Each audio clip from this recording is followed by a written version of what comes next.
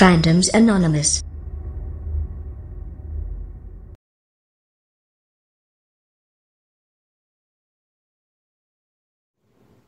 What's going on, everybody? Welcome to another episode of Fandoms Anonymous. We're here today to talk about the Spider-Man Homecoming trailer. I gotta give it to you, Marvel. I gotta give it to you. That trailer was real nice. I liked it. All right, but let's talk about the specifics. One thing I want to point out was a few Easter eggs we saw.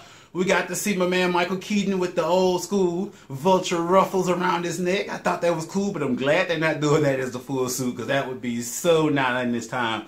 What else we saw in this trailer? We got to see the homemade suit that Spider-Man made. We got to see the new suit and some of the tech that it has in it as well, with the little spider coming out of the front that can fly around like a little drone. That was cool. I like how when he puts on the suit, he hits the button and it sucks up around him. I think that's an awesome part of the suit, rather than just the old spandex good old try. I think this movie's going to be good. There are some people that did say that they felt like it showed a lot, but we're in peak movie season where everybody is trying to get their movie noticed so they can get guaranteed tickets. Speaking of guaranteed tickets, Guardians of the Galaxy 2 has the full slate of tickets out for like the first full weekend. I know with Power Rangers, a lot of people weren't expecting that movie to be big, but it was. They only had a few days set out when it came to the movie, but Guardians of the Galaxy in my theater down around the corner here from my house is already sold out for the IMAX and regular 3D showings for the first night, which is the Thursday night before that Friday when the movie airs. So they're trying to boost this morale up. July is not as far away as you think it is, because March is here, April is in a few days, and May 5th for Guardians will be here for you know it, and July 4th of July holiday and July 7th will be here for you know it as well for Spider-Man Homecoming.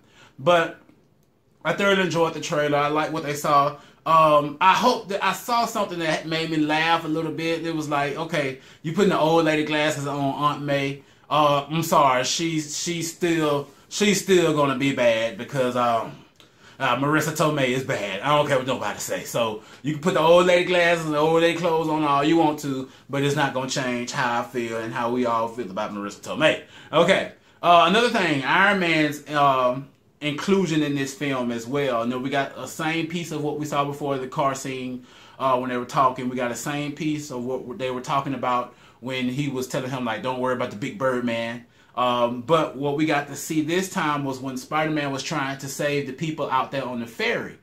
And the ferry was splitting open, and Iron Man came and saved the day with some of his tech. And when he walked out of that suit out of mid-air, that was so crispy. Like, that was Tony Stark. Like, he just, yeah, you know, and just having a conversation in the suit is just still sitting in mid-air. So we getting some new tech from Iron Man too. So what we see is the division between Spider-Man and Iron Man, where Iron Man is like, you can't be out here doing this crazy stuff, man. Leave this man alone. You see what happened to cause these people to get hurt.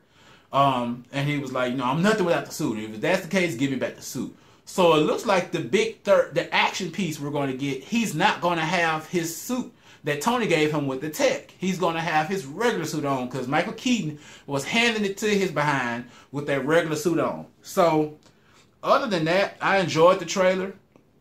Like I said, I don't feel like it gave too much. I feel like it gave what's about to happen for this movie season. We are in full gear with movie season, guys. I mean, full-fledged gear. We guys got the Justice League trailer of the day, and Justice League is not coming out to November. So that shows you how serious it is. So, again, Spider-Man Homecoming. Gotta give it up to you. An awesome trailer, awesome trailer. So, we got some more stuff coming up for you guys. Don't forget to tune in tomorrow for the new episode of Fandom Talk. We missed you guys last week. We were in Power Rangers land, blah, blah, blah, blah, blah. So we'll be back with a new episode of Fandom Talk. So join me, Kevin, and Jeremy Branch from B Terrible Productions and Fandom Talk. If you want to get looking for some hot t-shirts, some hot sci-fi comic booky type t-shirts, check out my man David at DC Visual Arts. He's on Etsy. He has an Etsy shop. So check that out. That's DC Visual Arts. So if there isn't anything else, guys, follow us everywhere. We're Fandoms Anonymous. That's FANDOMS ANONYMOUS. Fandoms Anonymous on Facebook. Come join the group. Bring in the discussion. Fandoms Anonymous on the Facebook page. Like the page. Check out some of the postings that we do. Follow us on Instagram, Fandoms_Anonymous17. Follow us on Twitter at Anonymous_Fan17 as well. So guys, thank you for watching and thank you for being a part of Fandoms Anonymous.